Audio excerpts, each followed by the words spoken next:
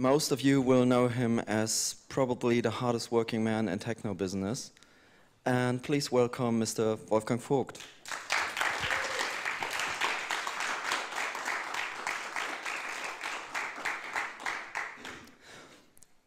Now, sorry for you lot that don't speak German, because we decided on a short notice that we, for comfort reasons, do this in German. And subtitles will be on page 320. And yeah, actually, we might have to go back into German now and then, or to use the odd word, and we'll try to translate them as best as possible. But we have this tendency to come up with these nice little terms that sum up so much in about 3 syllables. And we found the English language is not as efficient. So, funky enough. Ooh, we're going into the deep water straight away. So when we were telling you on the first day, this is also a place where people come together and talk about things, even though they see each other every single day on their way to getting their milk, to yoga, to God knows what, getting their vodka at night. This is another occasion. And Wolfgang, you're actually one of the really few people that live in that quarter in Cologne that actually are from Cologne. Now, when you have visitors over to make them understand why the city runs the way it is, where do you take them usually? Give us a little tour. Where I take them in my quarter. Where I live, it's very easy because it's, you know, the territory is very small. What we say, everything is interesting, is where you can throw a stone in Cologne. So it's very easy. It might not be that much amazing that people might think it is, because what they might know internationally from the musical side or from the culture side, because it's a very fine but very small territory, you know. And the important part is much smaller than the city, of course. So it's not hard to say. There's just a few places, as you say, a few interesting places, which might not be the places everybody expect, like big discotheques or amazing big areas where interesting new music is running the whole day.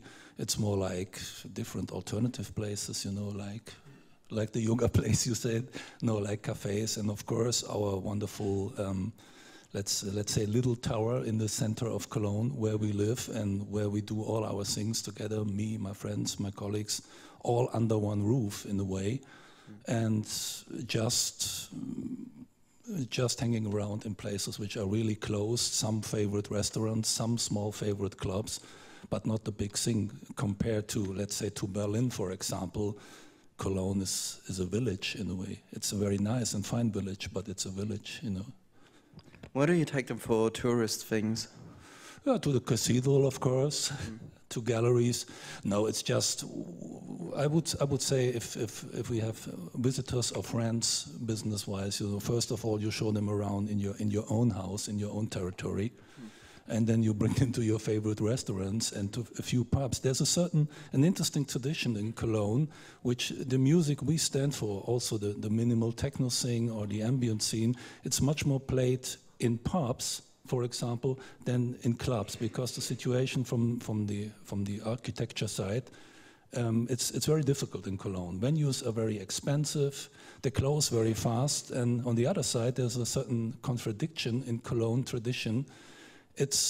There has not been so many good clubs that people might expect from the musical side, which we have, but from time to time, when there is good places and good clubs, they might not be open so long, because on the other side, Cologne people, they are very special and very lazy in a way. They all want to go out inside the center in a way and don't want to go too much to far places, compared to Berlin, for example, where people every night travel by tram or taxi, like kilometers, to go to their favorite clubs. And in Cologne, this tradition is, it's different, you know. They used to go very close, next door to the pubs, with a few people hanging around, secret places, not so well known, drink their wonderful Kölsch, which is the local beer in Cologne, and hanging around just in pubs and listening to this kind of music.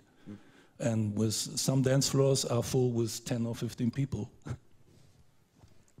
So a lot of talk, less sweat then. Sorry? A lot of talk, less sweat. Yeah, both. First talk, then sweat. What does a visitor have to do that you take him to, like, the city forests? Sorry. what does a visitor have to do that you take them to the Stadtwald or the Königsforst or what something? What does he have to do? Yeah. Maybe you just have to ask me to bring him there. It depends. I don't know how many people are interested to come into a city and to see a forest, you know, because first of all, this seems to be like a contradiction, you know. Especially, I guess you asked me because people might know that I got a certain interest in forest, and especially in the forest around Cologne. So this is the, you know, it's like in every big city, there's also a nearby forest, which I used to spend my free time to get inspired, you know, for my work in a way. But normally, I'm not so much into inviting people to go there because this is just a private space of inspiration, you know. So it's nothing so public, even if it's official and everybody can go there. So it's a really special one when you know, like, ooh, I'm going with Wolfgang to the forest. You have to do a lot for it, but I don't want to tell you. Oh. Yeah. But nevertheless, Cologne is a relatively green city due to various historic occurrences, and there's been a strong fascination with Germans and their forests for quite a bit now. Now I understand that you have been looking into that for quite a bit as well, and could you probably enlighten us what the role of the forest is in German mythology, maybe?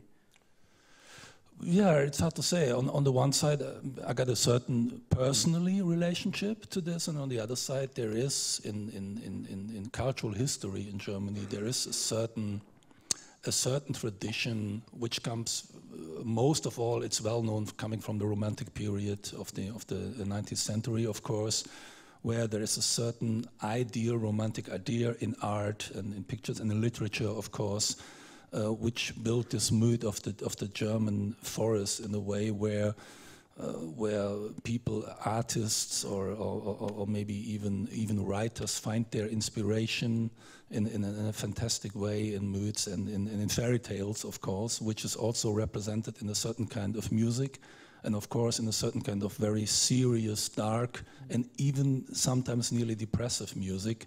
If you see, let's say, for example, the music of Wagner, which is inspired by these impressions in a way, and also some kind of literature out of this time, and it's still, in a way, it's still a living tradition. Even musicians of today, some musicians of today, still feel inspired by this tradition on the one side, or it might be even a certain kind of German mentality in a way.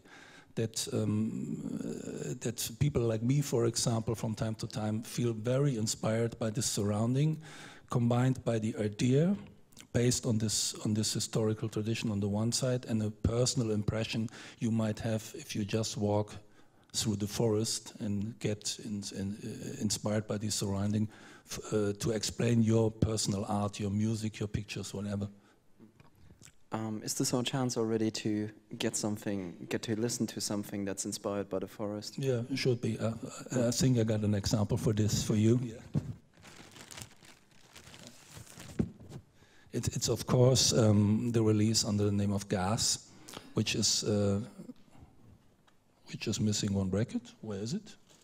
Ah, okay. Here is it. You see, there's also the forest built-in structures on the sleeve in a way, which is the idea also to show the visual side of the forest in a way of electronic loop syncing and structured syncing. This is a track called Zauberberg, which is a reference to a book of the well-known writer Thomas Mann. To make a long story a bit more short, everybody can imagine that this track is very long, so we might have made some explanations in between. There might. Thank you. There might be two main interesting things to say about this music. Everybody might have heard that on top of the well-known bass drum and the bass line, of course, there is some classical sounds, classical strings and harmonies in full length on top of this music. This is, it's the one point why it's that much remarkable that these strings are so much ahead is to make clear the difference between this kind of music and, let's say, classical ambient music, for example, like, let's say, Brian Eno or Kraftwerk, for example, because for me it's very important to understand that the idea behind this is to imagine that club and forest is something which comes together. You should imagine that there is a club situation we all might know from a dance floor. There is fog, you know, and there is only some less light, and you cannot really see what it is. And what I want to combine here is the idea of getting lost somewhere in a forest with no certain address, you know, somewhere between trees and leaves, and combine this with the idea or the impression you might have when you used to go to dark techno clubs, for example, and to combine it. And for me, it's important to say that it's the idea to combine electronic beats and real old classic music, not just ambient or electronic, so it's no keyboards, it's real samples, you know.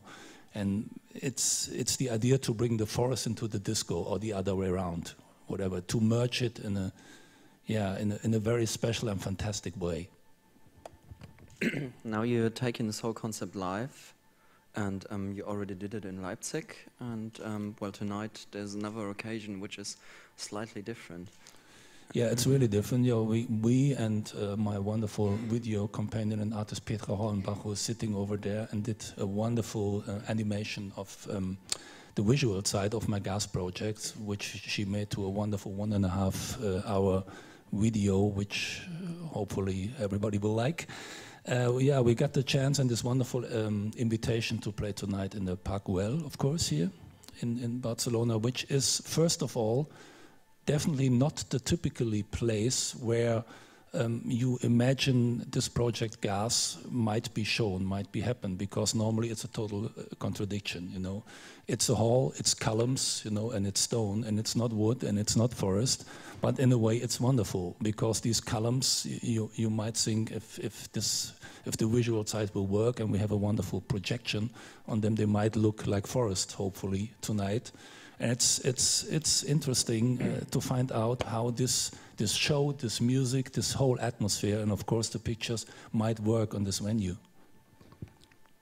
Nevertheless, Gaudi was one of these architects that put a great emphasis, like 150 years before it became fashionable, to build environmentally friendly and to integrate nature somehow in a building, as weird as that may seem, especially when you live in Cologne. Sorry, once again. Especially when you live in Cologne, like architecture-wise. So there's this thought of integrating nature and man-made structures in a way. Yeah, you think this is very represented in Cologne? No, not at all. No. That's what I mean. Okay, yeah. Yeah, it's hard to say. It depends on what you make out of it. You know, I don't see so much contradiction between, let's say, with architecture and nature. I see these borders flowing in a way. You know, not that much hard, like black and white. Even in this music, for me, it's nice and it's very serious. Sometimes in the same moment, it's friendly, but it's also tired. Sometimes in the same moment, and this is the same contradiction in the material you use or in the projection you use. So for me, it's what I see or what I make out of it. How do you deal with time in doing these kind of tracks? Because they do take a little bit of space. Like You mean the length of the tracks? This music is meant to be very, let's say hypnotic, narcotic in a way. It takes the time, and you as a listener should have the time to listen to it. The question is interesting because people might know that I'm of course coming from techno, and techno is used to be in the 90s getting faster, harder, you know, and the patterns might get shorter and shorter anyway, and people lose their passion even more and need more information in music faster and faster, you know, and this goes back to a very relaxed tradition of music, which is really, it's hypnotic, it's relaxed, and it takes its time. Normally it doesn't make sense to step to these kind of records. Normally you should start at the beginning and listen to the end, and then you might know what it's all about, you know. But I don't think we have 15 minutes per side to find this out. At the same time, I mean, you're using very little elements in there, but at the same time, it's a pretty maximal sound, rather. I mean, there's not much space left in the frequency spectrum in it. Yeah, it's filled. It's minimal and it's maximum at the same time. I think it's very overloaded minimal, if you like. It's minimal in that way because it's just a few little elements, and the beat, as long as there is a beat, not all these tracks have beats, are going on and on without breaks or variations or whatever. On top, there's very elegic soundscapes running through, which build their own structures because I let them run in a way, but only in a certain frame. I control this because I want to fill the whole room. I want to leave any. It shouldn't be transparent in the end, but minimal at the same time. Going back to the reference points. When the Romans came first to Germany, who actually founded Cologne, they wrote about all those barbarians sitting up in the trees and waiting to give them a good beating. And the trees and the woods, I mean, that's all we had for centuries, literally. The most of the time, yeah. Yeah, and so, but it became a little bit more prominent when you said the romantic idea was also to create something bigger, a little bit more unifying thing. And there was also a certain longing, Sehnsucht is the German word, and which is a very strong feeling. That's also, it's almost like it was the nation's puberty in a way, as far as culture goes. And is that what touched? I mean, to a certain degree, you could see parallels between that and what touches people when they start listening to music at age 10, 12, or whatever. Where did you find parallels there? Yeah, it's hard to say. First of all, it's right what you say, that, like we already said earlier, that in German historic tradition and cultural tradition, there is this certain longing, what people or what certain people think they might find in this in the forest in a way, yeah.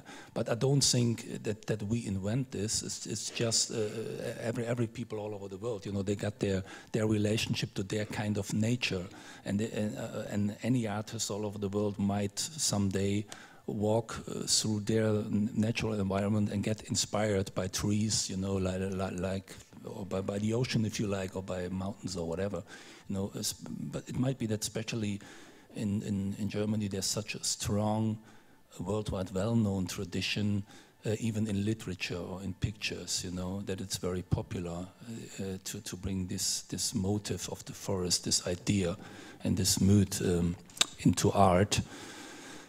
I cannot say if even the younger generations or whatever, that there's the tradition going on, that they all go back to this point or feel inspired by this.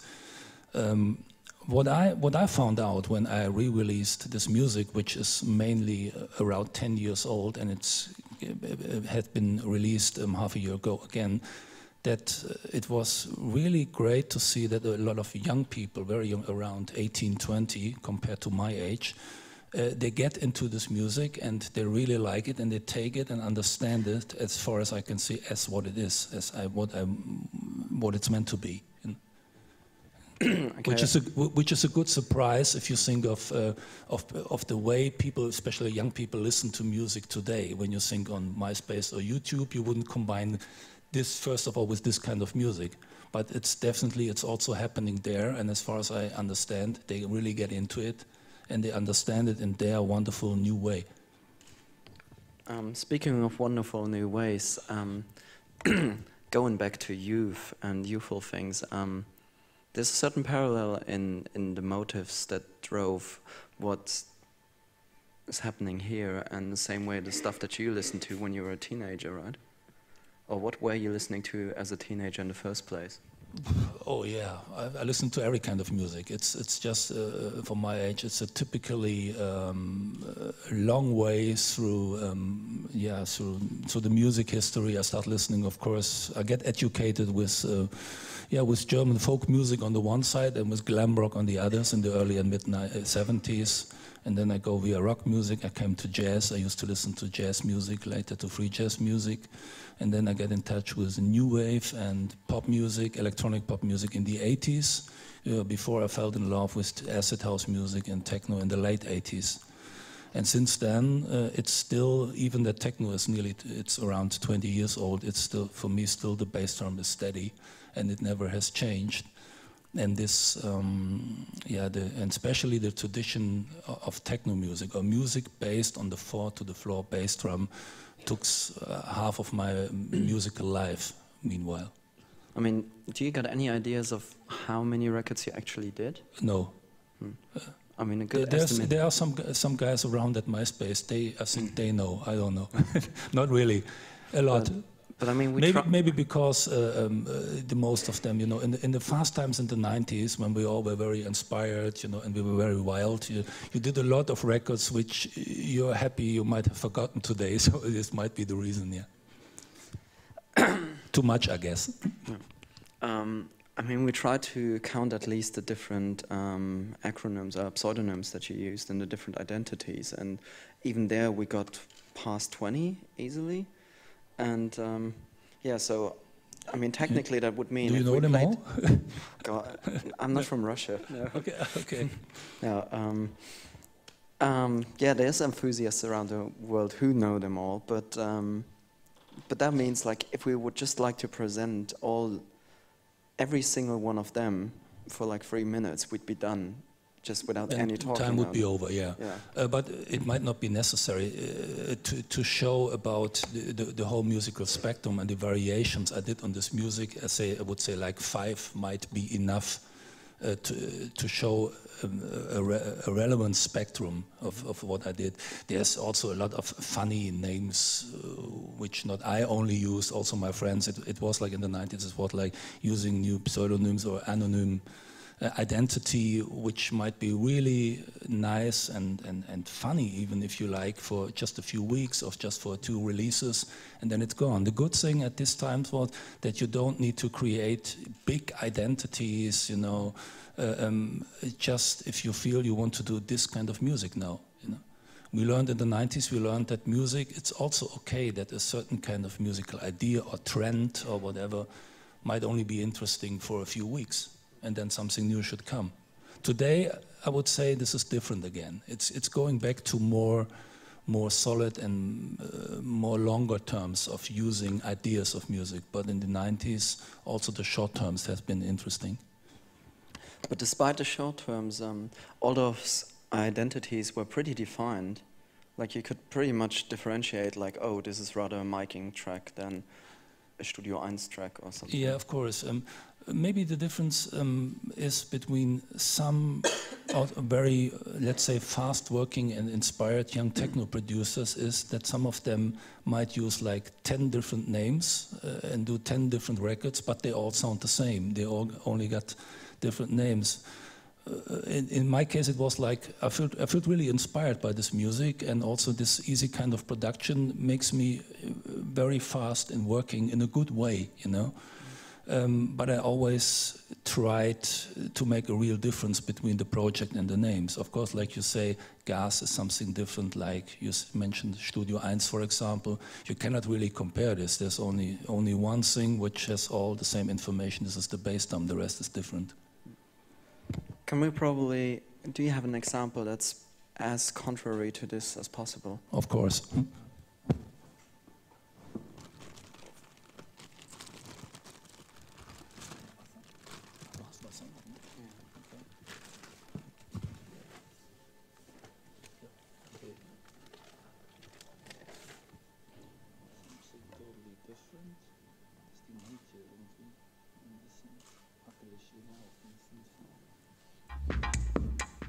Of course, something SOC is totally different to the example before.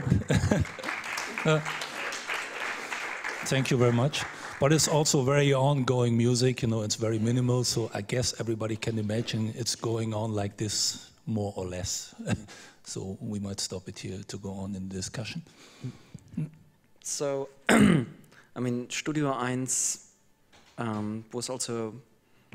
came at an interesting point in time as well. Like, what made you do it, in short? Yeah, it's also, this record is from 96, yes, okay, and this was exactly like you say, it was a very interesting and inspiring time in the mid of the 90s, where most of the main things I did, and also some of my friends did, and other people of course also did, has happening these days, because the music was changing very much in Germany.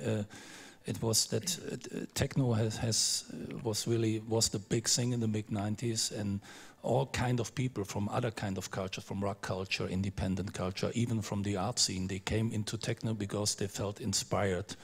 5 years later, of course, like the normal techno kid already was from the early 90s, but it was a great moment because a lot of interesting people and interesting inspiration came in, and techno gets popular and pop in a good way these days, because a lot of, let's say, good and interesting people from different scenes come into this music.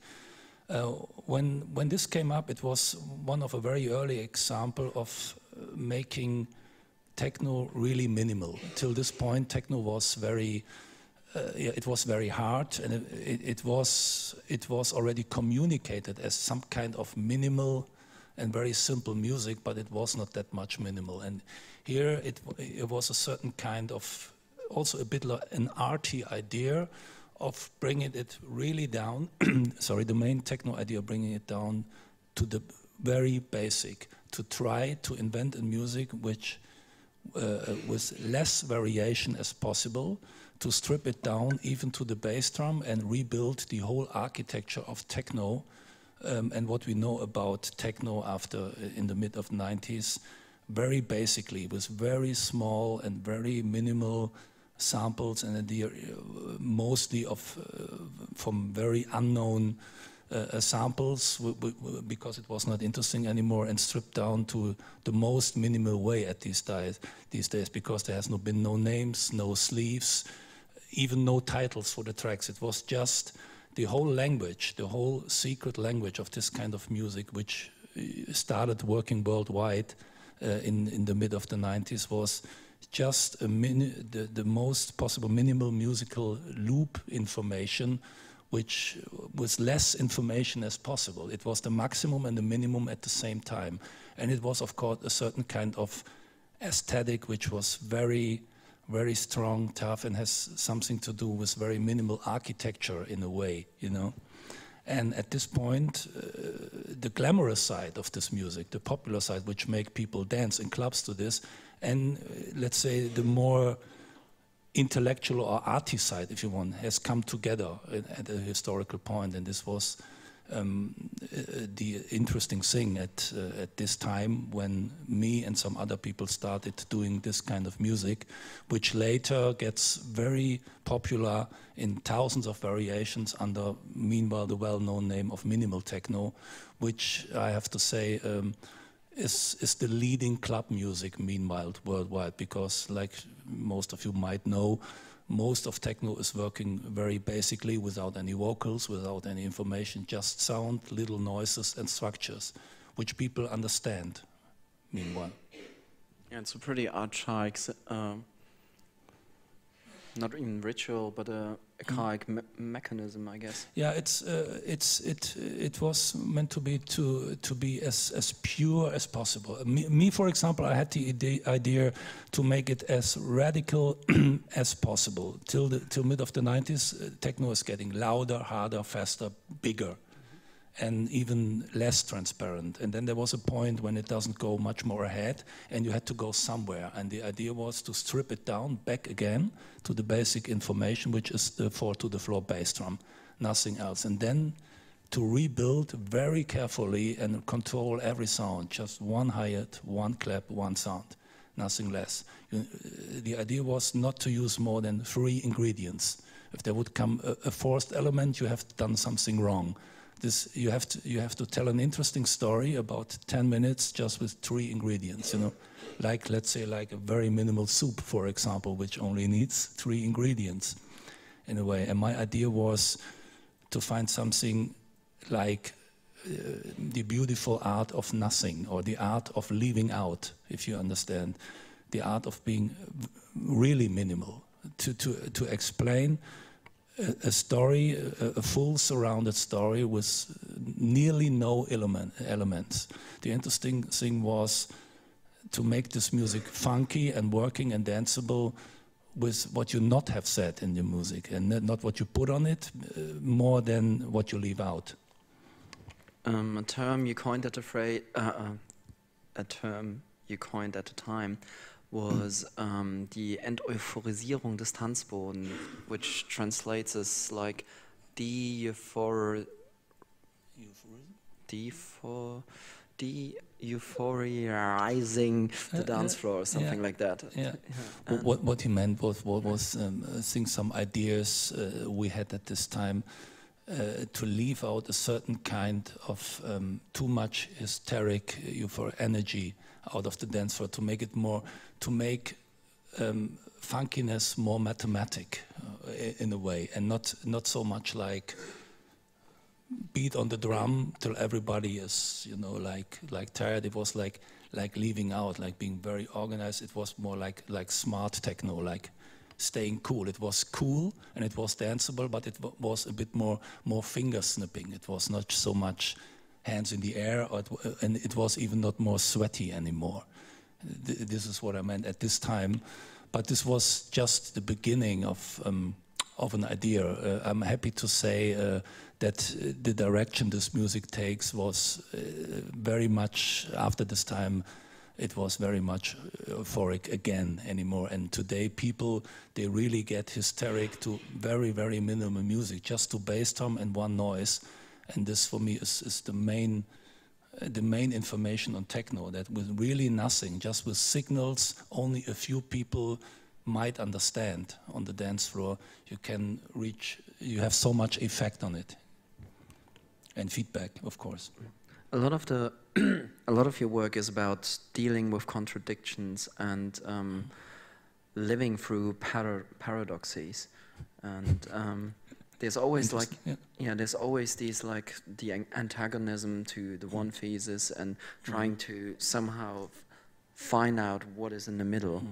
Yeah, of course, it's really true. I once said that the most constant thing in my work is the contradiction, in a way. This is why I used so many project names, because you're searching for something, maybe in music or in art, and when you find it, then you got it, and then you have to stay away from it and looking for something else, even for the opposite, to make this musical idea more clear. And this is so contradiction is also a style element in a way. This, for example, is very minimal and transparent. And when you did it, you directly after you might look for something which is the opposite, which is really not transparent, and it's really fat and big, because the contradiction between, the flanging in between, if you like, is the interesting thing. You know, that you're looking for something, and sometimes what you search for, it's not exactly on the point where you try to find it, is somewhere beside. You know, I would explain it like you're looking for certain rules, and the moment you find these rules, you break it, and then it's interesting enough, because then it's wild anymore. You got an idea, you know what you're looking for, but then you're looking for a certain point that you don't understand it really anymore. And then it's interesting. So sometimes the main truth of a certain art idea for me is beside of the middle. It's not exactly that. When I said I'm looking for the absolutely black or the total beat, then it's only the way to search it is the interesting thing. When you find it, you got it, and then it's not interesting anymore. So you keep this in move. If you there's a kind of doing a documentary of the way what you're searching for.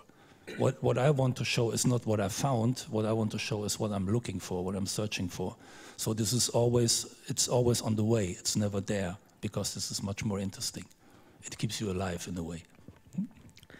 Another one of those eternal quests is, you can call it Mensch-Maschine or electronic funk, or this whole dichotomy between having this calculated thing and the funk soul aspect, which is rather the total opposite of it. Now, how are you dealing with those two poles? Yeah, both sides, of course, have their truths. You say when you say Mensch-Maschine, a good example we all think, for example, of Kraftwerk, which is very quantized machine music, which not so much, let's say, human elements. Like, for example, if you use references from funk music or from music which so-called human touch.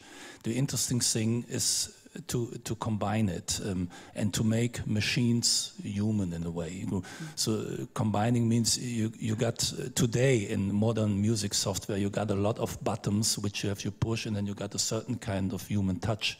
It makes you swing, or it makes you boogie or whatever, and it's really groovy, but it's not really human. The good idea in the tradition of techno and using machines is always to misuse these machines, you know, and to make them to animate them to make mistakes. Then it might get funky in a way, it might get groovy.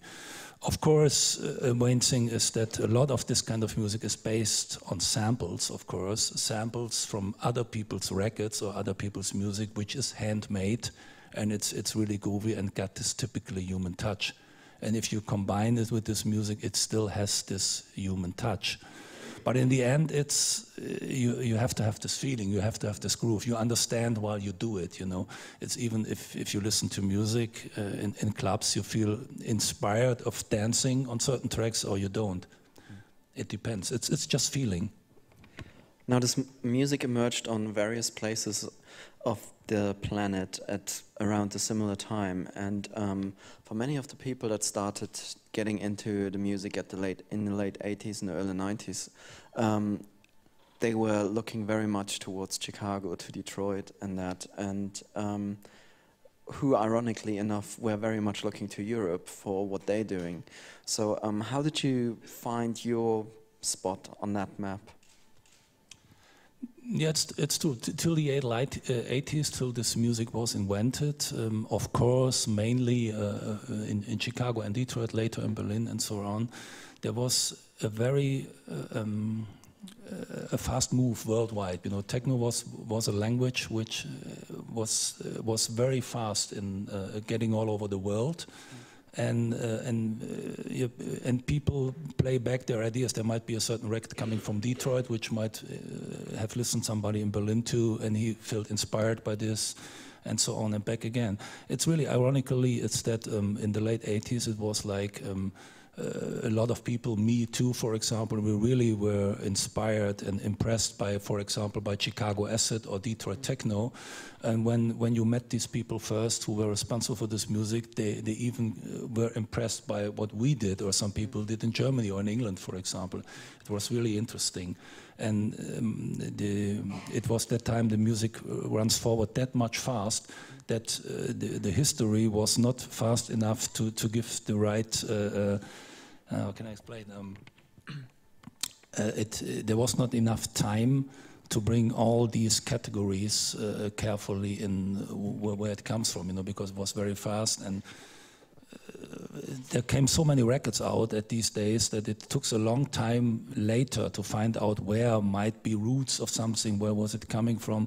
We used to say at this time that techno is very a new, radical, non-verbal, international language, where is certain identity, or even pop stars' identities, or even a certain kind of language, or even nationality is not necessary anymore. There's only the musical information, and you like it or you don't like it, or you understand it or you don't. It was not important so much anymore, because these kind of friendly machines where we used to produce it gives a lot of people in a very good and democratic way the chance to produce this music, as long as they feel it and as they feel inspired, and they got a certain kind of musical talent, of course. So on the one hand, you're there, I mean, obviously after listening to glam rock and etc., which is just a little bit about the main ego there on stage that totally bears it all, there's something, you know, as you said, pretty radical about this stance of like taking the persona totally back and creating some sort of a avatar kind of character that just acts just so that you have some sort of an information to differentiate things. Yeah. Till techno, it was like in pop history, it was really necessary, to understand instrument, to have a certain identity, to get a certain knowledge, and you have to build an image, and you have to convince mighty record companies from what you did to bring out a record. You know, with techno, this changed radically because people started with really less money and really easy, alternative and radical, even anarchistic ways of producing their own music. They don't care anymore what people say. They just say, we did it on our own. They pressed 1,000 records, you know, which started to get affordable at these days. And so this makes the music market very wild and radical, and makes all these old structures not necessary anymore, that you need companies or some big guys in the record industry who will tell you that your musical idea is worth to bring it out or even not. They just did it, and this brought, for my opinion, this frees a lot of people all over the world and inspired people that, hey, this is really great, I can do this on my own, you know. And it frees, really makes the idea of free-flowing inspiration and art in a way which has never been like this before. You know, because just the ways of production is getting easier, getting more alternative, and most of all, people don't care so much about sales anymore. They just want to do this music, no matter if they get their money back or not. Fun was much more important than, let's say, selling records or whatever. And this was really good for the music. Nevertheless, the market was big enough so that all these different characters somehow could at least afford to press the record, more or less. Nevertheless, sales were big enough that if certain characters pressed the record, even in like small amounts, it was enough to, you know, go on and do the next one. And yeah, it was just a non-profit thing. It was just because of the music, you know. You could be happy if the money you spend on a record you did, maybe let's say last month, comes back to afford the next one. Obviously, you had to learn a lot of those things as far as the production process goes. And can you still recall the tribulations of pressing your first 1 or 2 records? The first one was really an adventure, yeah.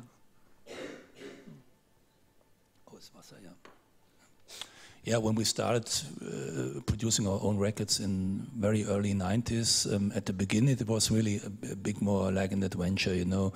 I remember we had to do it all on our own, do the mastering and go to certain pressing plants, and it was a lot of jobs to do in the early beginning, but it starts getting very easier because there were structures were built very soon in the early 90s, even distribution, production plants and studios, which makes it a lot easier because there was a certain kind of worldwide alternative market started, which makes all these things possible. In the beginning, it might be a bit difficult. Yeah, you have to learn a few things to do this all on your own, because before there were a lot of people between your music, and the production of music, and then you start doing it all on your own. But it was a very fast thing that a lot of people learned these days, and just with a little bit of knowledge and a little bit of strength and power, you could do it on your own. I do sense a bit of a euphemism in there, because I mean, you kind of refined that to a stage where even in this building, the people that haven't ever heard consciously one of your records would know about Kompakt as a label, or Kompakt as the mini empire. Now, it's kind of a harsh reality that in this independent market you have to like put in a lot of effort to get to a certain stage, and then as soon as you just get to the bare minimum where you can live of it, like all the haters are coming down on you again, and you're like, oh, hang on, we're just trying to give people jobs here in a way with like what they're doing. Like, can you take us in like a little short installment of like the process of how you learned to integrate all these things in your own house, literally? Yeah, but when you first you see yourself as an artist or a musician, and then at a certain point the things happen we already spoke about, and you start doing you make the decision to produce, to make your music free, to produce it on your own, take your own risk, and try to involve as less people as possible in the production and even in the art side of music, yeah, then one day you have to do your decision and you make your first tries, and then you build your first label, of course.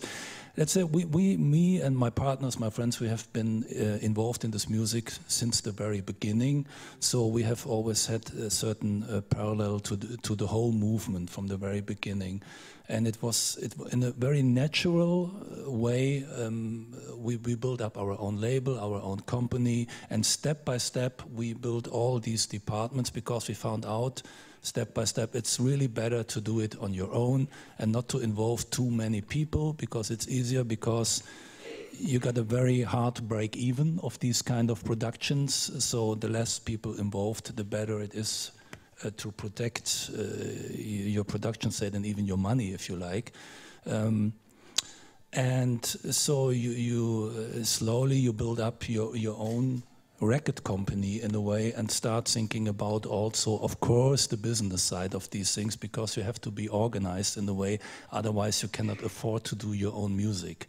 So you have to get in contact or to build certain structures, even of marketing, of publishing, of licensing, and all these things which might sound also boring in a way, because this was all these points where you once run away from, because you don't want to get in touch with so many music business people, you just want to do music.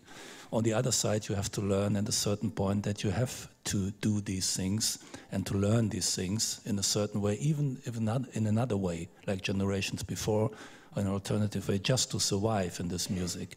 And in the 90s, when this music gets popular anymore and DJ culture was really big and vinyl was really a strong market, there was really a worldwide DJ and dance market coming up. We have been lucky to have been part of it with our special Cologne department and our Cologne idea. We have been involved in international techno from the very beginning, but we always had this idea to find our own sound. In the borders of techno, we always said there's a typically Berlin sound, a Detroit sound, a Chicago sound. Why shouldn't there be a Cologne sound? So, and for us, and especially for me, it was important to invent a known slang in this international music language techno. We tried to find our, what we call Cologne slang, like others found their Frankfurt slang or their Detroit slang or whatever. And in the end, we found out this was the best what we could do, because people really mentioned that we did not try to copy other people's music, or not to try to sound like Detroit or whatever. We take this wonderful inspiration, or we take this ball coming from Detroit and kick it back with a certain kind of Cologne attitude or whatever. And this brings us a good feedback and really respect from the other side of the world. So this is what I guess why labels could work when they find their style, their strategy, and their own kind of music.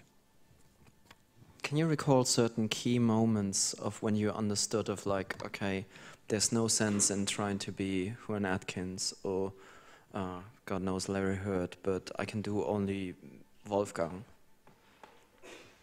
Yeah, for me as an artist, it was always like I went to discotheques or went to galleries, and as an artist, I felt inspired. You know, as an artist, you need inspiration. Of course, you get into clubs, you listen to something, and with this idea of last club night, you go into a studio next day. But yeah, it depends. There's a lot of techno producers who really are brilliant in sounding like this one or this one, and they do it in a good way. And it's also possible in techno to work like this, but for me it was always the other way around. I had never the idea to copy anybody's music in this way. Of course, there's a certain sound, there are rules, there are certain kind of instruments. If you use an 808, for example, a drum machine, or you use a certain machine like whatever, like a 303, or today if you use Ableton, if you like, of course there are similarities in the sound. If you take the same sound, of course you sound like somebody else, but it's not important that there are certain elements in the music which sound like somebody else. It's important what comes on top, What is your own part in your music? What do you make out of it? Also, it's not important who you sample, it's important what you make out of this sample. You know, and I'm happy to say that in techno there's a lot of people who might not really understand this in a full way, but they understand by heart that there's something very special in this music, that somebody has a known idea and a known musical language. But this is just, it was not a strategy I might have someday or somebody else. It's just my nature, you know. Now, people do generally learn a lot about or through emulating other things. And so, as a good German, you now and then try to doing music that moves you in like the hip region isn't not exactly our most nature-given thing. I mean, German by nature aren't the funkiest people on the planet. Of course not, no. No. And if you look at the body of your work, you dealt with it quite offensively and went through like very particular elements that are as far away from the funk as possible and try to incorporate them into like a dance floor scenario. Can you elaborate a little bit on that? Funkiness, you know, it's a very special thing. It's where we had also in like in the 90s again, we had a lot of discussion about 90s. Oh, damn those 90s. Okay, like what is funky? Well, funky is just a certain kind of rhythm feeling, of course. You know, first of all, funk it's black music coming out of the disco tradition from the late 70s. But it's just to explain a certain kind of groove. You can be funky with machines, of course. Today you got plugins with certain patterns. They are funky because the software is programmed like that, you know. So it's hard to say where's the border in being funky. Of course, a lot of my music has been funky in a way, or people thought it was funky. There's a lot of ways of being funky, you know. It's hard to say. Even still, the bass drum is steady and it's very mathematic. It's combined. There's some very mathematic, more, let's say, more German groove ideas, like we might know from Kraftwerk, for example, combined with funkiness. If you just scratch around a bit with beats and listen to it, then you see that if you cooperate with your machines and your sampler right, music might get funky very fast just by accident or by influencing or pushing machines to make certain kinds of mistakes. So grooves get laid back, and so we're very fast that we're into funky music, which does not mean that, for example, me, like normally a not funky German, I play bass, educated like a funky bass player from a human side here. It's combined with machines. You know? But nevertheless, this is probably the interesting point, because I mean, not everyone learned to play jazz in somewhere in the southern states near the Mississippi or the blues or whatever, and most of us here come from somewhere else than where the music that they idolize is actually coming from. And what are the tactics to get into doing you and putting your own influences and your own identities in there? Yeah, with sampling, for example, with this production way of sampling, you can use the whole music history in a way, even if you like, in a respectless way, like a big supermarket where everything is available in a way. Of course, we all, also me, I'm educated and influenced by English and American pop music in the 70s and 80s, and this was the main influences, of course. But in the end, when you start doing your own music, me, for example, I never tried to be like my idols from the 70s or 80s or whatever.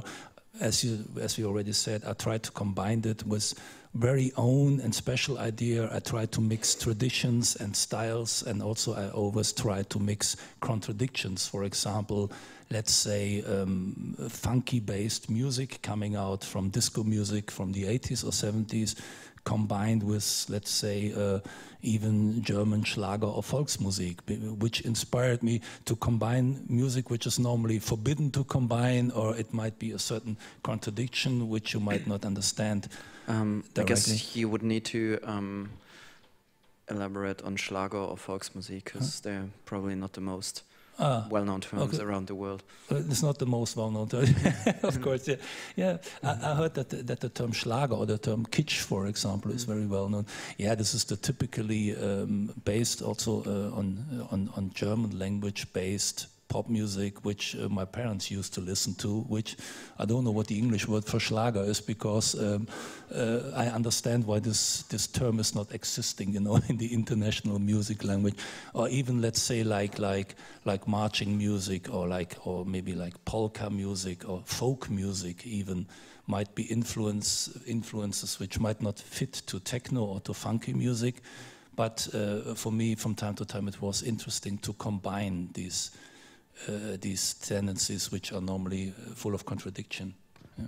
On an interesting side, how would you explain German Schlager music to the people? I think it's not really... Unfortunately, I got no listening examples of this kind of music, which I might to play to you. But I guess it's probably, I don't know, adult pop music in a way. Sorry, what? It's probably adult pop music in a way. It's the pop music that people that aren't really into pop music culture. For your grandmother, you know. Yeah. And but I mean, the interesting thing is, I mean, obviously it's hugely popular, and Saturday night shows are filled with it. And interestingly enough, the steady bass drum, the electronic steady bass drum, rules supreme in that genre these days. I mean, you can't listen to any of those Volksmusik shows on TV without getting electronically produced beats in there. Yeah, it's what we say. Meanwhile, the bass drum, the 4 to the floor bass drum, it's existing in any kinds of music, even in trivial ways of music and into strange entertainment music, you know, and in what we say, I don't know if you understand the word beer tent music, for example, and for drinking hymns and whatever. It's all based on a certain kind of techno, and even the worst and strangest and trivial things as sometimes meanwhile are based on techno beats. Not all of these tendencies are really worth listening to, but some I found are not are interesting in a way, because it also shows how far techno has gone meanwhile. That's probably a good way to come back to Studio 1, Studio 1 and some of your old productions, is because those were to a certain degree almost a political statement, as well as for that little irritation that for years people have been fighting to make techno a major force in popular culture, and all of a sudden it was so popular that from those Saturday night evening shows to 2 million people at the Love Parade, and I don't know, walking tampons and giant inflatable mobile phones and all these atrocities, that it was like, hang on, is this really what we want? And so before there was also this almost political element of reducing it to the strobe light, the fog machine, and a bass drum in a way. Yeah, I always felt that we have to see that every musical trend has to move forward in the way to stay interesting. On the one side, it's of course techno comes from the very underground. It was very pure, minimal for a certain kind of so-called well-known people, or the ones who have been there. It was very alternative, minimal, radical. And it was just in the beginning strobe light, bass drum, and a few people, and then it's getting more popular. I would say when the direction techno takes, when it gets more into pop music and it gets into the very even into Love Parade and to 2 million people dancing on the street to techno. In the very beginning, for me, it was a good direction, because it was the music we stand for, and it was good to see how popular it could get. Of course, the more popular any music trend gets, you know, the more problems come. The more people get involved, also the more maybe silly people get involved, of course.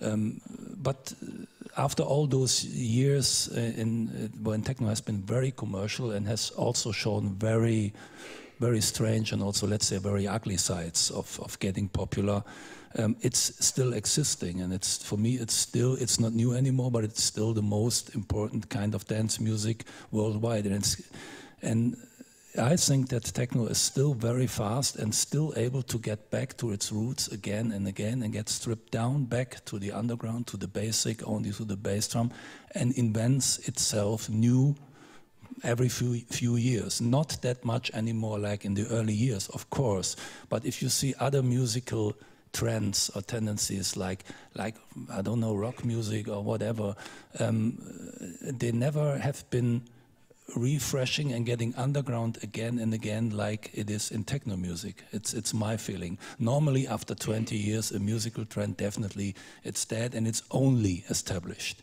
Techno for me is established on the one side, but it's still the most radical music dance music available. This might be only because there's nothing new really which comes instead. Normally after a trend, the next trend comes. For me in musical history, techno was the last big subcultural trend which mobiles a lot of people worldwide. And so at the moment we got at the point that it's, of course it's not new anymore in a way, and of course there might be a lot of people stay away meanwhile, but there's nothing newer available, you know, there's no alternative. I like to say after techno always comes techno. You know. So, jumping 12 years back to first Studio 1 releases, you're quoted saying, after 6 years of producing music, technically and aesthetically, everything is said and done, and it's just about refining it anymore. Now, this is 12 years later, so twice that time. At this point you mentioned, for me, after a few years of getting really inspired and did a lot of records in 1,000 variations, there was a point that from my side everything was said and done in this music, which does not mean that I was not interested anymore. It was just that I want to have to stop my creativity in a way and fix on another point, and I get interested in the marketing side, of course, and starting up building up the label and the business side, which was also a big chance, and it was interesting for me after years of only doing music, getting a bit more organized, and also pushing up a lot of young artists, young producers, which surrounded me these days, and sent wonderful, inspiring demos, which were based on this kind of tradition, in a kind of new techno music, which I wanted to do like this because I felt like I already did it, but I also found enough fresh energy and fresh ideas in younger people's techno productions, which me and my friends, we decided to push and to bring forward and to release on our label Kompakt in Cologne. And I get for like a few years then I get concentrated just on creating a certain frame, a platform for other people's music, but it still was techno and it still was progressing, and there was still coming up new ideas from young, fresh producers. Even if it was only a new generation of software and a new generation of the way they produce, there were still enough things to say. It was not that much glamorous anymore and that much radical, new, and revolutionary like it has been years before, but it was still the most revolutionary musical option we might have. Because for me it was never the question to go back to jazz or to rock music. Did you at any stage have the moment where you thought like, oh damn, I used to be Mike Inc. the producer, now I have to be Wolfgang the business person? As we have said already before, my career has been full of contradictions, so it was not really difficult for me. I could combine this all in one person, all under one roof. So it was not really a problem. But earlier when you started elaborating on this, I saw a few alarm bells going off and like, damn, I want to be a producer. I want to be in my studio doing my thing, and contracts, Excel sheets, all that stuff. Can someone else please take care of this? Well, at a certain point, yeah. After all, I have done this, and I found out to handle Excel sheets and statements and whatever you want. And I fell in love into the bureaucratic side of music, which was really interesting for me for a certain time, because I handled it also like art in a way. For me, it was like, yeah, I did it with the same energy I used to do my music before. I used to handle all these more boring things and all these Excel things, like you say. Till a certain point, you know, every period needs its time. I really felt inspired, and I had to say a lot to these things, and it was fun to build up with my friends these companies, these structures, and on top of this give a lot of people the chance and the platform to bring out all their wonderful music. But then a certain point comes when I said, okay, now it's enough. And meanwhile, I was surrounded by good people who supported me and helped me. Like it is in a traditional company, you get bigger, and then a lot of people who might come in and could do this job much better than you, organizing all these paperworks and all the stuff, which gives me the chance to follow my upcoming feeling again, to get back to my creativity and get back to my music. When the break was long enough, you know, your creativity comes back and the ideas come back, and the need and the strength, the power to go back to your own music. Then when it's strong enough, it finds its way, and then there's only one way: go back to your music. When you ever find yourself surrounded by businessmen in one room full of businessmen, you'd be surprised how many times you hear the word creative in there. Like everyone is like an artist in there. Can you run a company creatively? Of course. Business and creativity for me is no contradiction. It fits very well together. I've always been very creative while also been a businessman, you know, because this is where my energy comes from, you know. I've never studied or was too much interested in any kind of business things, and it was never my main goal just to rule a successful company just for business or just for money, you know. I would say, I guess we have been successful in what we did because we said music comes first and then comes money. Of course, it's important if you want to have a free and successful company, you have to understand some certain busy things, of course, it's important. But it's not the main thing. The main thing is to understand music and to understand how to handle music. So can you probably, to give us an idea of where you are now, take us on a virtual tour through that building that people on the streets in Cologne call the bunker? The bunker? Yeah.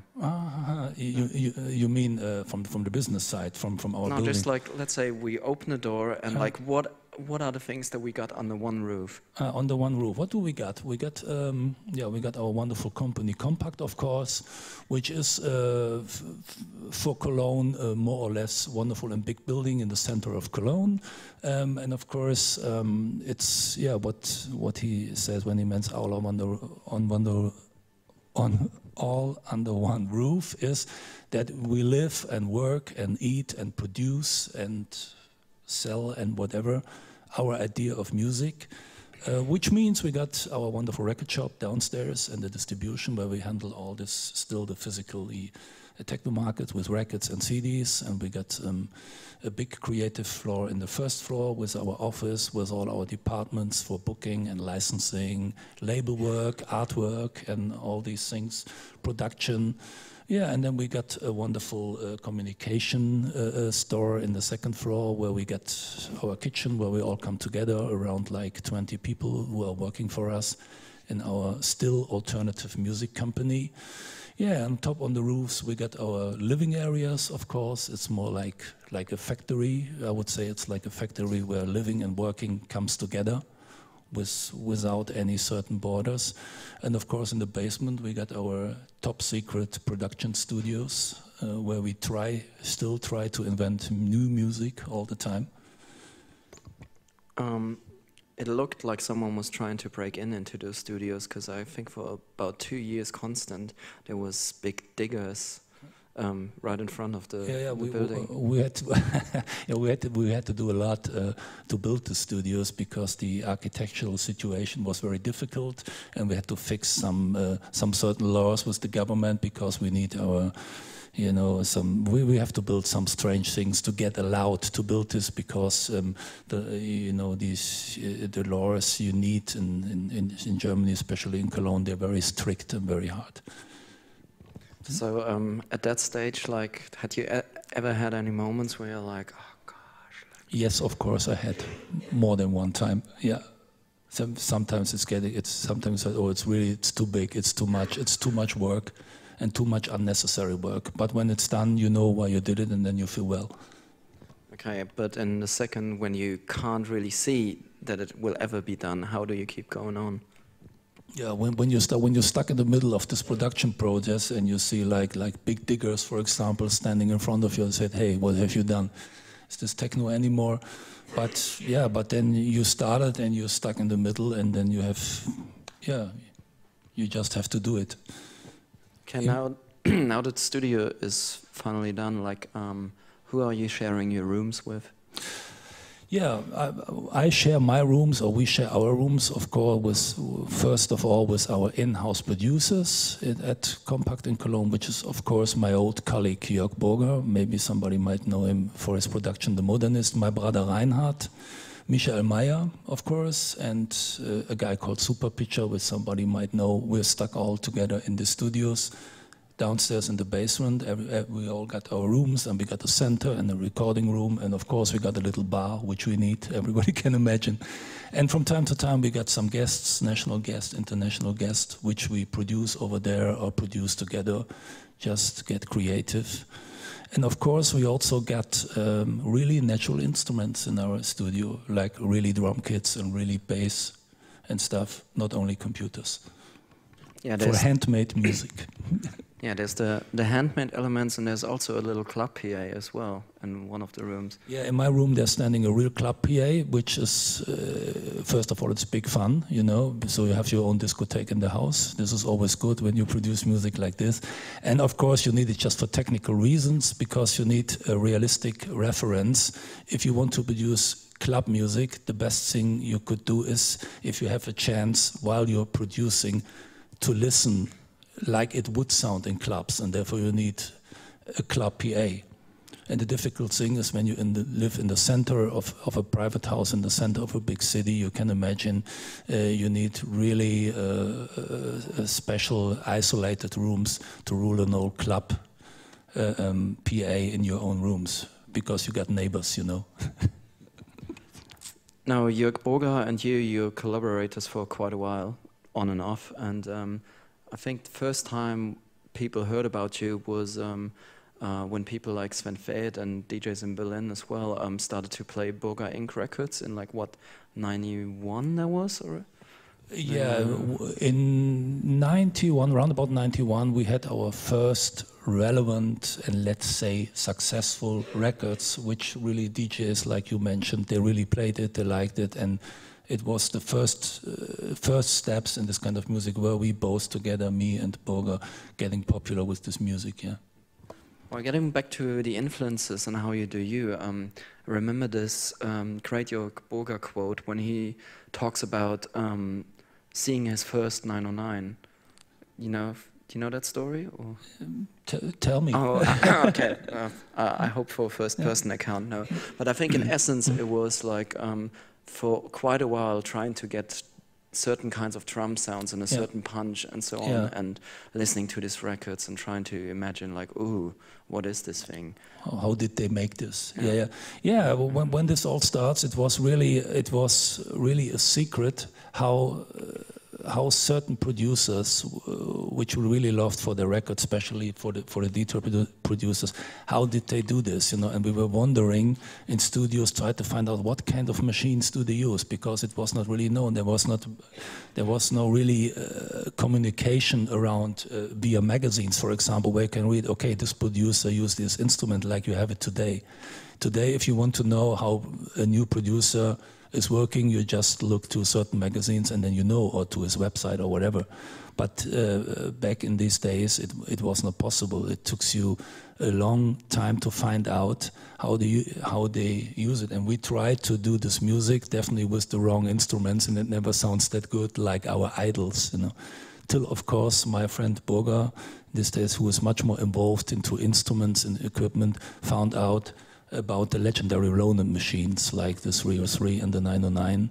And the first time we touched machines like this, it was really like getting contact with God. Yeah, but I also remember him being slightly disappointed, as in, like, what? What, that's all? Yeah. It was really, this little machine makes that wonderful sound, you know. I never was interested so much in learning instrument. It was not so much my thing, and to be honest, I was too lazy to learn all these manuals and stuff. But when first time I got the 303, and I was really a massive acid fan, and on the first view it looks complicated, but for me it was totally clear, you have to learn this, you want to understand this machine. And I did, and I really get disciplined to learn this machine. It was very important. But it was the first time. The time before, I used to play drums. You just need sticks and push on the drums. It was easier, you know. So, how long did it take you to realize, like, okay, we don't get that fat, booming 808, 909 sound, but we might have something of our own that's worth something? You mean before we got these instruments? Yeah. No. Yeah, till the moment we got them and we heard them the first time. We used to go to a studio in Belgium these days and produce our first tracks. And then we saw. How did you find out about that studio in the first place? We used to work together with a German producer which lives around the corner, and he invests in our creativity and said, "You want to do this music?" We give him some demos, and then he found out the right studio, which was one in Belgium these days, and he sends us there. And then we get in touch with these legendary machines the first time, and the moment you push the button, you found out you never can sound like your idols or like anybody else's record if you don't have these machines, because it's the only way to sound like this. And then how did you find your own machines? Like, how did you make, or was it more like techniques in the way you used other things? These days, these machines have already been what we would call today vintage, you know. You have to check out the second-hand market, because these machines at this time already has been a few years old, and the equipment market is very fast. They already have been sold out. You couldn't buy it new in shops. Because they were coming from the early 80s, from hip-hop music, of course. Yeah, and then you have to check the second-hand market, and these instruments, they're getting very fast, very expensive these days, because the guys who got those machines, they found out it's very rare and popular, and they get not reproduced anymore by the company Roland, for example. So they get very expensive very fast, even more expensive in second-hand than they have been new, than the price was when they were new.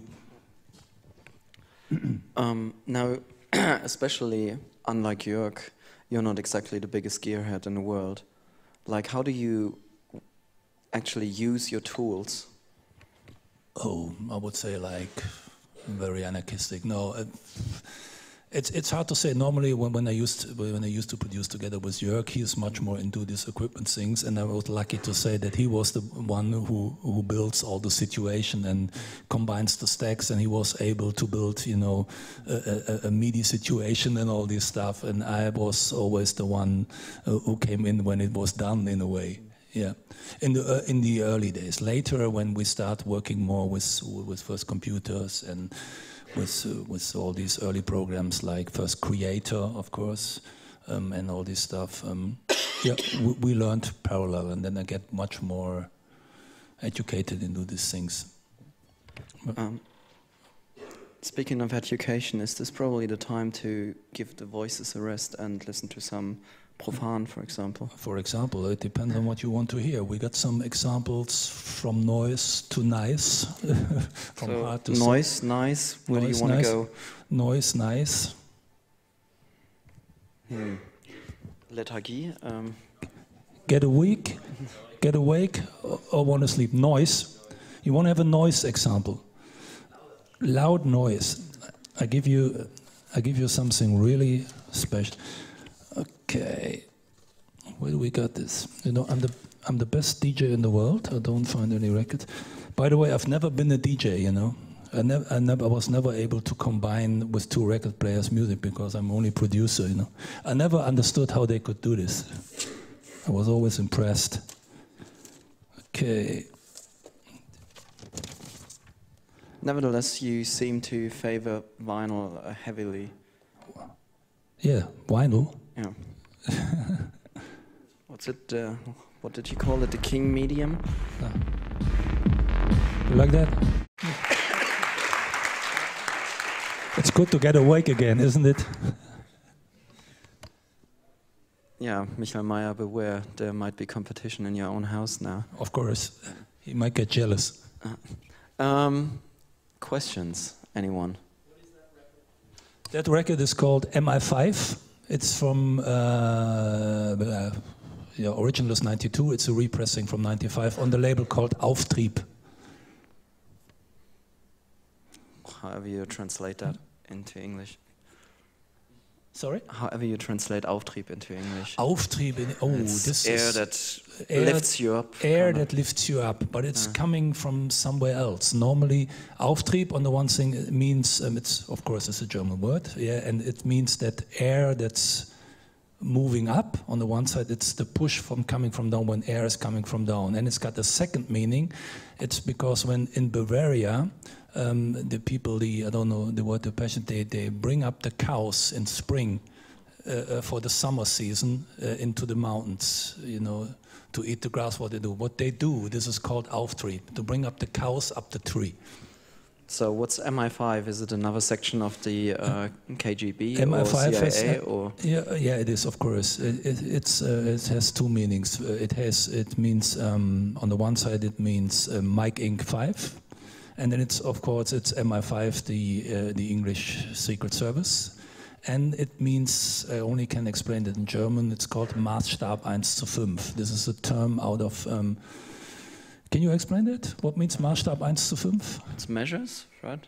Measures yeah. 1 to 5? If you use like a map and it's like something that's magnified by the ratio of 5 to 1. Yeah, and it's coming out of the architecture language, and this record is not good example. I'll give you one last example for something.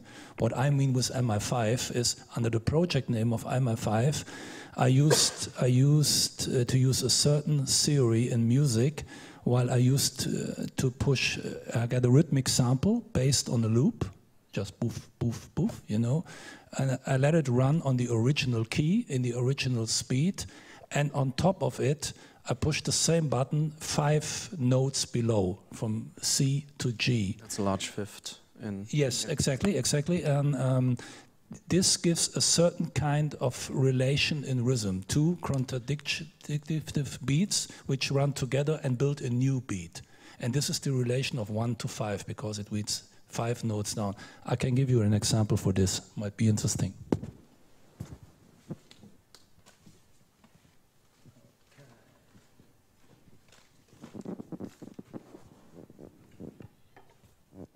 This is what was later popular under the name of abstract techno on the label Profan. This is just drum beats combined in the measure step of 5 notes below, which sounds very strange, of course.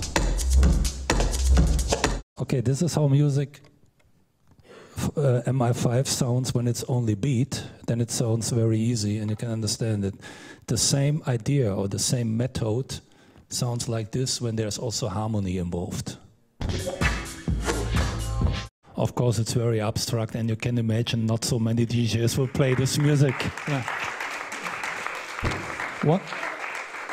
Thank you very much. Do we have some questions from the floor, please? Where's the mic? There's yes. the mic. Yes, hi. I'm not really a great fan of techno, but I am a great fan of house music on the whole. I was wondering if, like, in terms of, okay, let's look at me. I feel the music that I make, I feel it very emotional sometimes. I was wondering, is there any particular emotion that you would describe you feel every time when you make that music? You mean what? Yeah, like what type of emotions? Emotion I have when I produce, or what? I would say I cannot imagine or remember that I ever did music without any emotion or without any emotion getting involved. It depends on what kind of emotion. I absolutely understand if anybody don't understand, let's say, the emotional aspect of what I do or what anybody else might do. This is it's a very private thing, you know, like emotion is. It's very subjective in a way. on the one side, I got a very theoretic thing going on. Also, this is very much about thinking, the most music I did, but it would never happen without any emotional side or emotional aspect. For me, this is all full of feelings and emotions. And I used to say I never did any music without giving my heart blood into it, you know. I've never made cold music for me. And I never listened to cold music. But of course, this is a question of taste, you know. So even in techno music, music which a lot of people might think they're cold. I will give you an example which might be interesting, where a lot of people might say, where is the emotional side in this kind of music? Because there is no harmonies involved and there's nothing. It's a very radical example for a minimal track, which I think is one of the most emotional I ever did, and I'm known for. And I guess you might not hear what I mean, because it's, for me, it's in a very fantastic and emotional way. It's really nearly nothing, but in the best way you can imagine what nothing could be.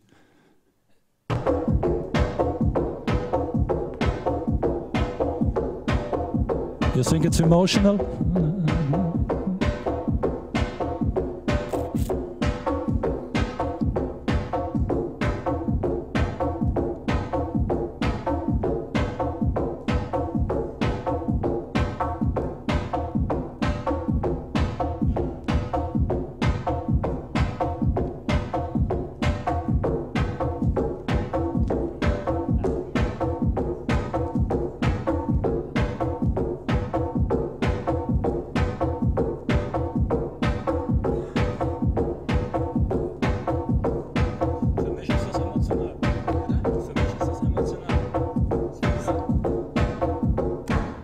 Okay, what do we have? It's absolutely minimal, you know. I can stop it here because I can explain. It's nearly going on like this. It's nearly like an endless loop, you know. I could have cut it like a loop, but it's not. It's happening very, very rarely. Thing, just a little bit of emphasizing and really nothing. The ingredients are definitely cold. It's coming from a Yamaha machine. It's even not sampling, you know. So there might be a lot of reasons why we can say this has no certain warm quality, no heart, no emotion. But for me, it's full of emotion. You know, I'm standing in this loop, been feeling surrounded by tons of emotion. But of course, you have to feel it, and of course, it's a question of taste. I would understand everybody who say, I feel nothing with this. I understand this. Yeah, maybe I even take it like a compliment in a way. Yeah, I must say, I really find it interesting that you feel very emotional in this art of nothing. I like the term that you put it, like the art of the minimal art, you know, because you can feel something that is very like a very solid product, and to someone else it will feel very emotional, like it doesn't make sense. Of course. To some people, like I find people who don't understand my music as well, but you find me in a state of crying sometimes, but someone else will be like, "Hey, you mad? You crazy?" Like, you know. Of course, I think it's really clear that it's easier to explain people that maybe say like a wonderful ballad of Smokey Robinson might be more emotional in the first view, in the first way of feeling like this. Of course, I would agree on this because I love ballads of Smokey Robinson, for example. But for me, this is also full of emotion because I'm not able to produce any art or any music without emotion. You see all these great pictures hanging around here, which is only to isolate the acoustics here. For me, they're totally warm and nice, you know, because I like this gray very much. It touches me. For me, it's full of emotion. And it's a question of taste, you know. Yeah. And thanks very much. You're welcome. Looks like good German steel. Yeah. Warm steel. Yeah. Hi. Hi. I'm not either a fan of techno music. Actually, like this last week, I've been listening to more techno and house than in my whole life. And since you talked about Kraftwerk many times, and I'm a big fan of Kraftwerk, I'd like to know why this drum pattern in the electronic music, like the dance music as a whole, has never changed. Like Kraftwerk had many different patterns, like that influenced Miami bass and other funky. You stuff. mean by in techno, it's always the same beat? Yeah, I mean, yeah. I get many differences of the synthesizers and the rhythm as a general, even in percussions and all that.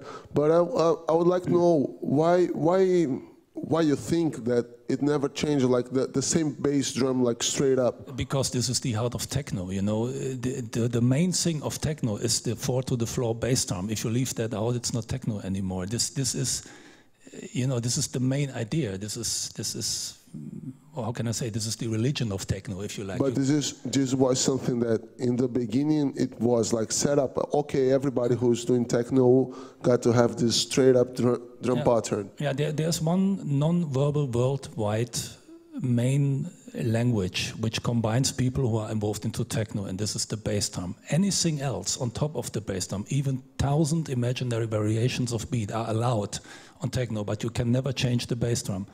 This is just, it's an untouchable rule in a way. You know, this is very important for this music. Otherwise, it's not techno anymore. In other ways of music, even in hip hop, you know, they got so many interesting, amazing, great beats, and they got much opportunities of doing variations, being faster, being slower, being, you know, laid back and steady and very abstract, and it's still hip hop because you will recognize hip hop on different sides. But on techno, it's still the bass drum, you know. There's a certain idea when you run around in the side of clubs, or you've been on the parking place in front of a techno club, what you always hear is the bass drum. When your neighbor listens to techno, it's the bass drum. The rest is free, you know. Okay, thank you. Hi. I was wondering about Kompakt. Well, two things, really. Just generally, I'm curious about where you're taking Kompakt next in the future, next couple of years.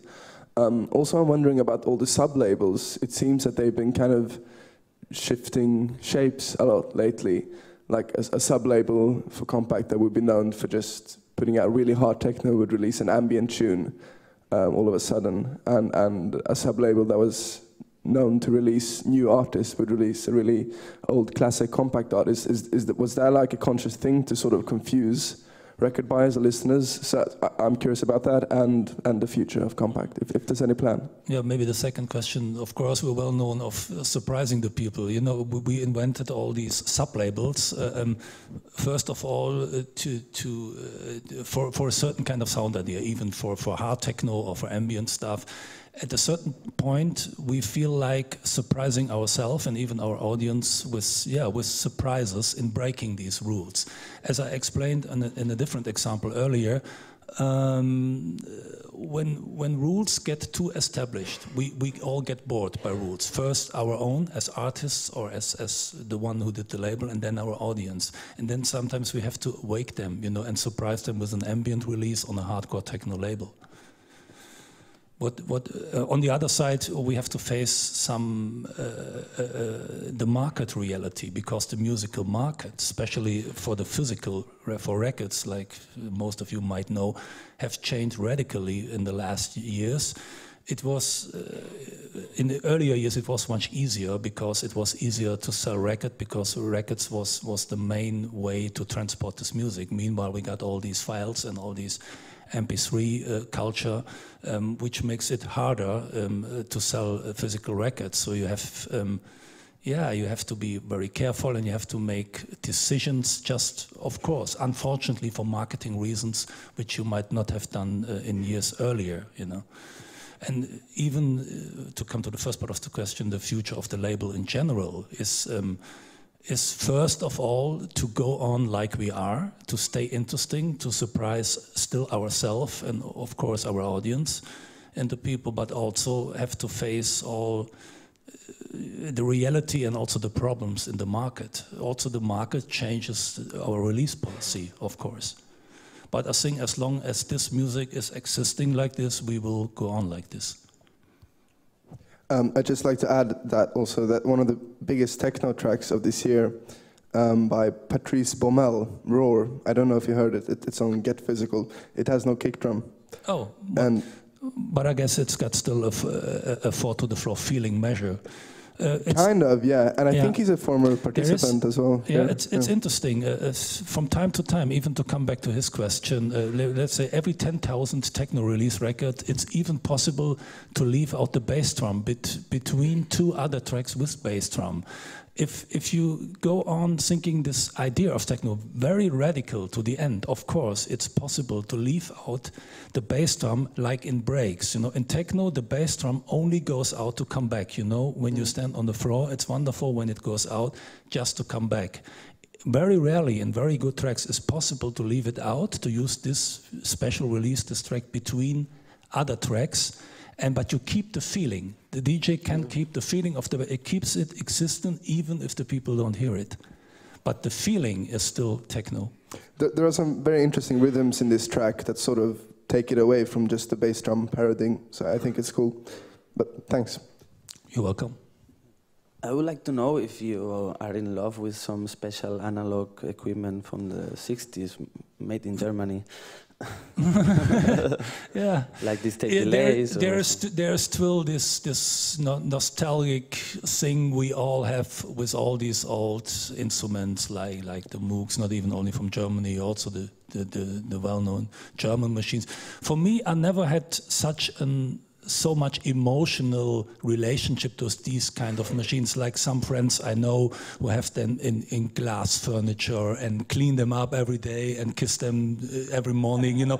No, I never had that emotional feeling to machines. I was always in love in the sound they make, and when I listened to records, which I really love and influenced me, and I found out, oh, it's this machine, okay, I gotta have it, you know. But I'm not the one who is praying every day and thank God for these machines. I like them, but honestly, I can also live without them. Thank you.